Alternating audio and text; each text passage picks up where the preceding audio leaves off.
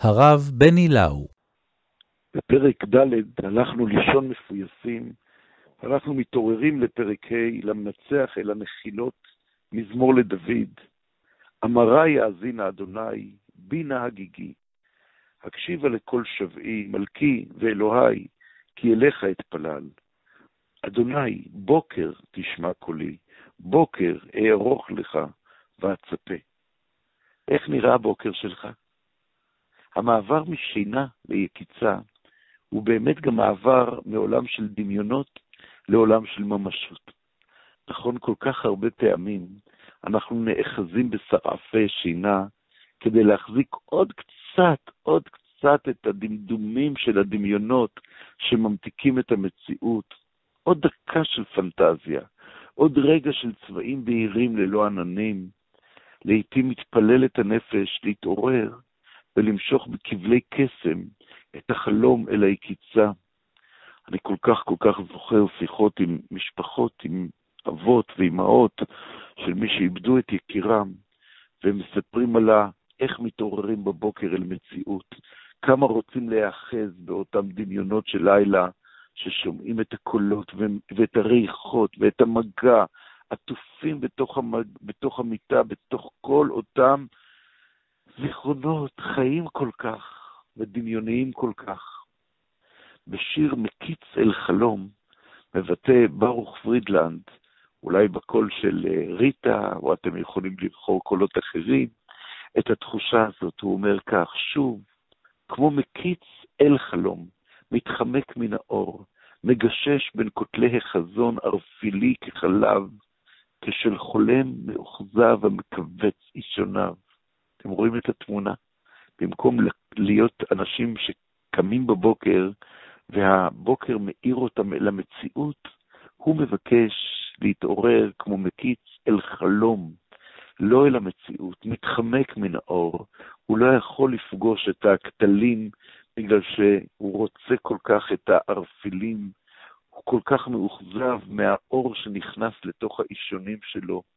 בזמן קיבוץ האישונים ממכת אור הבוקר, מתחילה לזחול פנימה אל תודעת היקיצה, אותה מציאות שממתינה מעבר למיטה ומעבר לפינה.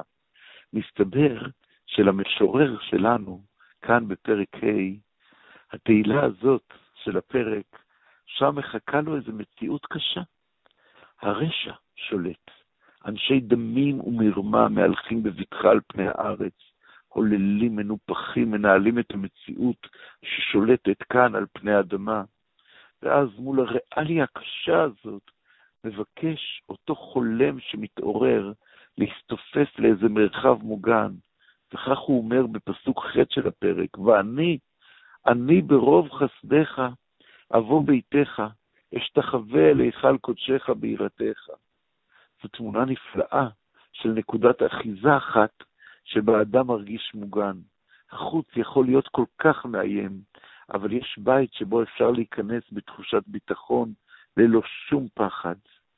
על פי המסורת עתיקה מאוד, את הפסוק הזה אומרים בזמן כניסה לבית הכנסת. אדם עומד בפתחו על סיפו של בית הכנסת, ואומר, אני ברוב חסדך אבוא ביתך, אשתחווה להיכל קודשך ביראתך. מי שחי בסביבה של שעון של חיים, מלאים בחיכוך עם קיבוץ אישונים, מכיר היטב את ההרגשה הזאת של ואני ברוב חסדך אבוא ביתך, לא דווקא בשעת בוקר. אתם יודעים, הכניסה לבית ריק כמו בית כנסת בצהרי יום. מסביב יהום השר, ואתה פתאום נכנס לאיזה מתחם קטן מקודש, בדרך כלל שקט, בדרך כלל עם ריח מאוד מיוחד. יש איזה מגע עם הפרוכת ועם הספרים הישנים, כמו איזה מעיין מים חיים למי שהולך במדבר. אשתף אתכם בדמיוני, לפני הרבה שנים, בתקופה של הטירונות, בבסיס הטירונים בזק של גולני, החורף שנת 80, גשום מעל ומעבר לרגיל, והחיים בחוץ היו כל כך אינטנסיביים. אני עברתי מהישיבה אל הצבא. הישיבה הייתה כמו גן עדן, ישיבת הר ציון, שוכנת בתוך ההר, היה כל כך טוב, כל הזמן בתוך בית מדרש, כל הזמן בתורה, כל הזמן בתפילה, ופתאום אתה נזרק אל הרעש הגדול של טירונות, טירונות עם הרבה הרבה עוצמות, עם הרבה הרבה גסות, עם הרבה הרבה אתגרים של סביבה חדשה, שפה חדשה, הכל זר, הכל מאתגר, אתה לא מכיר כלום. ובכל יום ויום היו את הדקות המועטות האלה של כניסה איזה מבנה קטן במעלה הגבעה של הבסיס, בדרך כלל ריק, ספסלים רעועים, ללא שום הוד והדר חיצוני, בית כנסת של הבסיס. קטן ומתוק.